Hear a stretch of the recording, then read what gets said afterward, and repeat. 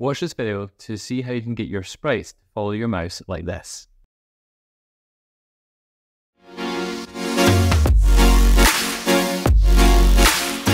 Welcome, my name is Mr. Keir from SchoolTech HQ, and today we're going to have another look at Scratch.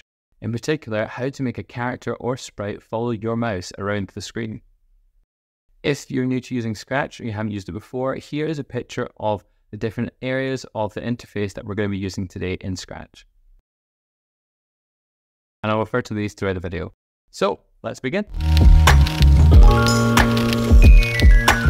So this code along, we're going to create a face where the eyes will follow our mouse across the screen. The first step to achieving this is to change the backdrop. But before we can do that, we need to delete our cat sprite. We just click on the cat. We can see our sprite option down here. And we click the bin. Now that we have a blank stage, we can now customize the backdrop or background of the stage. To do this, we need to select the image with a plus symbol in the bottom right corner, and then go up to Paint and select that. You'll notice that we now have a canvas with different design tools to the left of it. For our face, we need to make some eyes. So to do this, we select the circle icon, and then all we do is click and drag. We'll go down the way to make it kind of a long eye, and let go. And you see what happens when we let go, it shows up on the stage as well. So we can see the canvas is almost like a preview, and the stage is what we'll actually see. And we can move around if we click and drag it.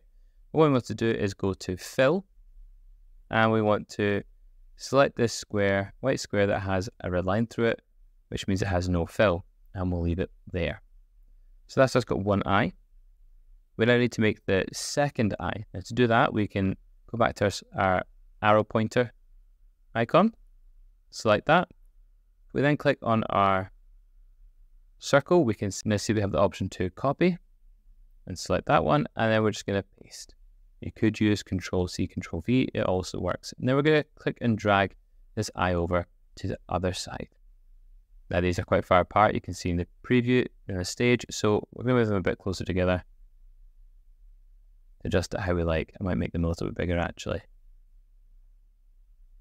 There we go. So now that we have the eyes, we now need to create our nose. Now to do that, we're going to go select our circle tool again, and this time we're going to click and drag a smaller circle horizontally.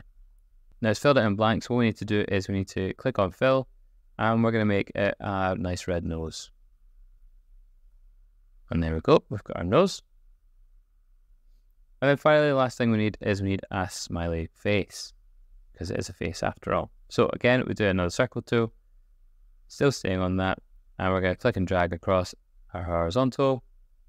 This time we're going to fill it just black. So it goes down to brightness and change it to all the way to the dark. And for this one, to make it actually look like a smile, we need to select this arrow here. Now this arrow that is pointing or selecting a circle.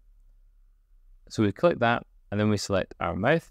You see that we've now got 4 points that we can click and drag. So if we click the corner, we can drag it up.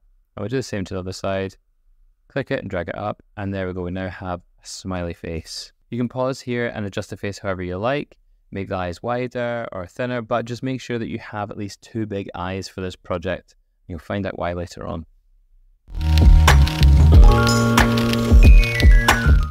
Okay, so now that we've got our face, we can then go to our code. And we need a sprite now. We've got our face here, but we need some eyes. Now to make the eye, we're going to go to our choose sprite icon, and we're going to go and search. So that little magnifying glass to search for our sprite. And for this, we're going to use a ball. So we can select the ball.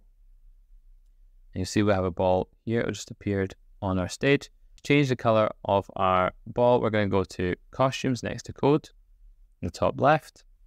And I'm going to choose a green one. After that, we need to actually make it look like an eye, not just a ball. So we go to Circle tool again, and we're going to create a nice circle in the middle of the eye, or sorry, the middle of the circle to make our eye. And there we go, we can change the shape of that if you want, however big you want it, however small you want it. Once you're happy with it, then click on Code. So now that we've got our eye, we'll put it inside this one, and we're going to create the code for it to follow our mouse. So from our block palette, we're going to select events, and then we're going to select this first one, when green flag clicked, drag it over here, and drop it down. And that's where we're going to make our code in this area. We then need to go to control, and we're going to go and add in a forever loop. So we're going to click and drag this over, and you'll see that a shadow appears. That means it's ready to click into there, and it will join when we let go. So we've got our when green flag clicked, something is going to happen forever. Now we then need to go up to our motion. This is going to help it make it move. We're then going to select our move 10 steps and add it into our forever loop. We change that 10 steps to 2 steps. The reason why is we don't want it to move too fast around. After that, we're going to look at our motion still and go all the way down until we find the point towards a mouse pointer.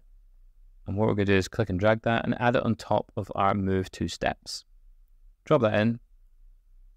And so now our command looks like this. We've got our when green flag clicked. We've got a forever loop. So it's going to always go on until we turn it off. It's going to point towards the mouse pointer and move it 2 steps at a time. So if I press the green flag to test it out, you see that it's now slowly following along wherever my mouse goes. So there we have it, the first step of making the sprite move around and follow the mouse pointer. But we don't want it to go anywhere because it's meant to be an eye, and eyes don't go outside of the eye sockets. So we need to try and keep it in this section here, and I'll show you how to do that now. Okay, so we've got our basic command here. We've got our when green flag clicked. Forever, it's going to follow this command. It's going to go wherever our mouse pointer is, and it's going to move it 2 steps at a time. Test that out again. There we go. It's moving around, but it's going outside of the eye, and we need it to stay inside the eye. For us to be able to do that, we need to add an if-then statement. So what we need to do is go back to control in our block palette, and then we need to select the if. And there's this kind of hexagon shape, then statement, and we're going to add that underneath our move. So still inside the forever loop, but it's going to be an if-then statement. So what we're saying is point towards wherever our mouse is, move 2 steps. If something happens, then do something else. Now for us to create a barrier here, so black line, is we're going to go to sensing, and we're going to select touching color. It's like a purpley color there for me at the moment. And we're going to add that in here. Now you'll notice that it is the same shape, so it will fit perfectly inside this if-then gap. We're going to change the color to black. So we click on the color icon and then just scroll it all the way down the brightness till it is as dark as it can be. There you go, now got black. Now what we're saying is if this eye touches anything that's black, then something's going to happen. Now to stop it from leaving, if it's moving forward 2 steps, we then need to make it go backwards 2 steps so it cancels itself out.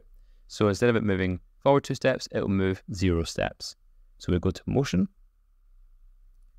and we select the move 10 steps, add it inside our move 10 steps, and we're going to change it to -2 steps. Now we'll test that out. So if we go to our green flag, and you'll see what's happening is now is that my ball or my eyeball stays inside the lines. Whenever it touches the black line, it stops moving. And this is why I said make sure you have nice big eyes, so that we've got lots of space for your ball to move around, or your eye to move around. Now we've only got one eye though, so we need to make another copy of this. So let's stop that. And we're going to do the same again. But we could right click on top of your ball sprite and select duplicate. And then you go, now got 2. We add that inside our circle, our other eye. And when we press green flag, let's make it full screen and test it out. If we press the green flag to go, you'll see that the eyes now follow wherever my mouse goes, but they stay within. It's almost like this little face is following wherever our cursor is going. Now you can change this up, make it better or different. You can make the eyes smaller. You can make this better by making the balls smaller. You can make the eye perimeter bigger. It's up to you what you do with it, but yeah. So there you go. You've got now created something that will follow your mouse And you've also included an if-then statement, which means it will do a different action when a certain condition is made. Thank you for watching, and I hope you enjoyed playing and adapting the little animation we just made. Remember to pause the video at any time and rewind it if you missed anything. If you enjoyed this code along, please share it with others so they can learn it as well. Comment below, did you enjoy this video? And what will you create next with this simple command? Again, thank you for watching and enjoy learning from SchoolTech HQ. Bye!